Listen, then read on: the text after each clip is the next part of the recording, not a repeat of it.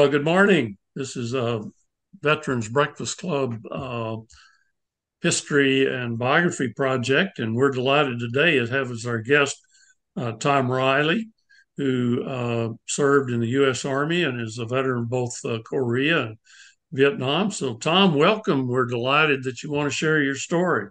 Well, thank you, Ben. Thank you very much for having me. You bet. And so let's just start with how come you joined the Army? Well, I was lucky enough to get what was called the McNamara Fellowship at the time.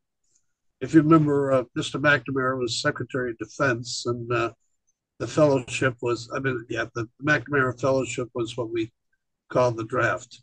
Well, Uh, I got one of those pieces of paper too. I enlisted before I was drafted. Yeah, I Um, did as well. I just didn't want to hang around, wait for them to decide. And also, I could have a choice of what to do rather than let them decide what to do. So that was the conditions under which I enlisted. Uh, Went to Fort Dix for basic training and stayed there for another 2 months for advanced infantry training. And while there, I applied for OCS, Officer Candidate School, and was accepted, was sent to Fort Belvoir, which at that time was the Engineer Officer Candidate School. Um, so after finishing infantry training, went to Belvoir in Virginia, spent 26 weeks there going through the OCS. And after completion of that, I was surprised to get orders for Korea. Apparently, the circumstances at the time where they had pulled so many field grade officers out of Korea to send to Vietnam, they didn't have enough officers for all the billets in units in Korea. Um, so I was sent, and I actually, as a second lieutenant, I filled a major slot as a detachment commander. It was acted as liaison and go between advisor for ROC Army Engineer Battalion. So I was learning as I was supposedly advising others what to do. So it was very interesting. I had a small detachment, about 5 enlisted men plus myself, and we had a battalion of Korean engineers who numbered about 400, and plus another 250 Korean civilian workers uh, who did pretty much the grunt work. We had the responsibility to maintain the roads and the bridges between the Seoul city limit and Seoul and John.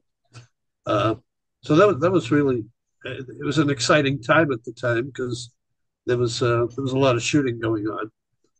Uh, 67, 68. Uh, so that was interesting. But I thought I had the best job in the Army. I had my own little kingdom away from everybody else. Didn't really have to answer too much to anybody, and went where I wanted to, when I wanted to, and signed papers as they were put in front of me, and uh, it was a good deal. As that tour was coming to a close, uh, I didn't feel like going back to the States and just doing training. So I volunteered. I was single. So I volunteered for Vietnam and got orders for that. So in June of 68, uh, I went to Vietnam. They arrived in Saigon. They couldn't figure out what to do with me, so they sent me to Cameron. They finally decided something to do with me and sent me to this unit that was up in the Central Highlands, 299th Engineer Battalion Combat. There I was originally a platoon leader for a light equipment company, and when the XO I was a first lieutenant by that time, so I was kind of senior in comparison to the other junior officers. Um, so as people rotated, we rotated home. Uh, we moved along, and I became from platoon leader. Went to company XO, and from there battalion S4. We were supporting the Fourth Infantry Division in that AO, which was the Northern I Corps, uh, Central Highlands tri-border area. Uh, our particular area was between Pleiku and Dekto, which was about 100 miles, maybe less. Uh, there we were maintaining roads and replacing bridges with culverts so that Charlie couldn't just keep blowing them up. Uh, we built several schools, a couple of hospitals, um, uh, cleared areas on mountaintops for fire bases, um, supported the armor and the artillery where they needed engineer support. Uh, what else can I tell you? Well, any particular highlights of your time in Vietnam or that you'd like to share with us? There were a number of them, uh, most of which would take too long to talk about. I suppose the highlight would be the towards the end. Well, we had kind of an interesting working relationship with the local VC. We knew who they were; they knew who we were, obviously. Uh, when they were laying down mines in the roads, they did a sloppy job to make sure nobody got hurt, so that we saw where the mines were and we could remove them. And that was one of our things. Every morning we had to clear something like about 10 or 15 miles of road, which meant walking the road with mine detectors and digging up mines and removing them or destroying them in place. Uh, so the local VC would do a sloppy job of, in most cases, would do a sloppy job in covering the mines, and we could see where it was dug up. So we were able to, we didn't get too many people hurt or too many vehicles blown up, as long as it was the local VC. Then when those times, over the course of the year that I was there were several times when the North Vietnamese came in and they decided they were going to do things their way. And they were a lot more professional uh, in terms of tricky mines that booby traps that they put out, and in terms of ambushes that they set out for us along the road, both for ourselves, the mine sweep teams, as well as the convoys that were constantly supplying us in the infantry and the artillery. So that it was different times. It was different conditions. I mean, there were times when I could ride the roads and didn't even carry an M16 with me. There were other times when I wasn't going on those roads without some sort of escort. Uh, just the way the conditions changed from week to week, month to month. Uh, and towards the end, um, we uh, we were surrounded by we were about 450 population of engineers. And let me go back a little bit. In when Nixon was inaugurated, he started this policy of Vietnamization, where he was going to turn the war over to the Vietnamese and let them manage and fight it the way they wanted, uh, which was all fine and dandy, except the Vietnamese military wasn't really going along with that. They were kind of happy where they were. Uh, the encampments that they had.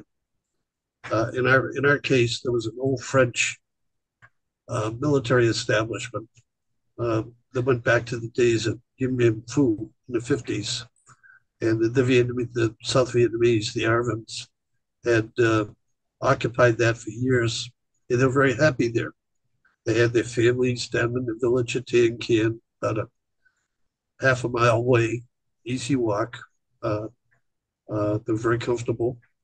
And then when the Americans said, no, you're going to have to go down the hill about 2 miles to the airstrip and take it over and defend it, airstrip and fire base. Uh, they didn't want to do that. They didn't want to leave where they were. Um, the 4th Infantry Division was pulled out, so there was no infantry. So somebody came up with a bright idea. Um, let's use these engineers that we get up there that nobody knows about. Let's have them take over the fire base and the airstrip and let them defend it. So we had to pack up and move like practically overnight, and set up our own base, um, down around the Sears Strip at Decto, um, because we had a much smaller population than what the infantry had. We couldn't defend anywhere near the area that they were able to. We just didn't have the people to do it. Uh, so we came up with some ingenious ideas like we defend half the airstrip at night. I'm sorry, we would defend half the airstrip all the time and the other half only during the day. At night, we would put concertina wire across the airstrip, and that it would belong to Charlie at night. Um, so that was kind of interesting. And at some point, the NVA realized what had happened, and that there was just a small contingent of people, of us, who were left there. Now, when they say at Pecto, we also had this other base about 8 miles away called Ben Head, Special Forces Base, that we're also supporting. Uh, so we had few of them. We had about 450 between the two bases in this area. Um, so the North Vietnamese decided that they were going to take this over. And they sent an estimated 5,000 regulars and surrounded us. That kind of, when I heard the intelligence report, that, that turned my blood absolutely cold, because I knew we were in deep trouble. We all knew we were in deep trouble. Uh, so they started hitting us on a regular basis with rockets every day at lunchtime and every night at dinner time. We were stupid enough to keep having our meals at the same time every day as if it was peacetime. And the NVA picked up on that. And that's when they were going to try to get us when we were grouped together. Um, so they would hit us at lunch, they would hit us at dinner, and hit us sometime during the night, just so we couldn't get a full night's sleep.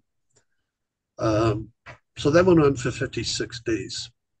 We had 44% casualties during that period of time. Um, it was really interesting, to say the least. Uh, Um, that would get your attention, yes. my tour was up about 3 weeks into the siege, and I managed to uh, hop on a convoy that managed to get through and was going south. Uh, so I managed to get out during this period of time. Lucky enough. And that was in 69. 69, June of Right. 69. So I came back to Fort Lewis in Washington, was discharged, flew home. Um, I was going back to school, Boston College, and thought I was through with the military. Then on December 7th of all days, I got a letter saying I was being reactivated. I called up and said, "You can't do that. Yeah, we own you for 6 years." Oh, okay. but that worked out okay. As just a weekend warrior. I was going to school, so this is a pretty good part-time job. No heavy lifting. Just go to the Boston Army base and do whatever had to be done as far as training goes. Uh, on one Saturday and Sunday a month, and a couple weeks in the summer we'd go to Camp Drum in New York and uh, play there. Overall, I had a much better time than a lot of people. What else can I tell you? Well, it was an Army Reserve unit in Boston where you were. Yeah, Yeah, and you did that for 4 years then, or 2 years. No, 2 years. 2 years. Yeah, Okay, good. And it was interesting with Fort Drum. In fact, that photo behind me is a C-130 landing on a dirt strip at Fort Drum. oh, really? Yeah, I never went The in there summertime. Only went in there in the wintertime, which was always dicey. But that's another Yeah, story. At any yeah, rate, so you continued on and got your degree. yes, Okay, and did you stay in Boston or? yes, I did. Okay, Uh, Took a job with an architect engineer construction company, okay, uh, building nuclear power plants, which were big in those days. yes, Uh, and I did move with them. I moved to upstate New York, not too far from Camp Drum or Fort Drum.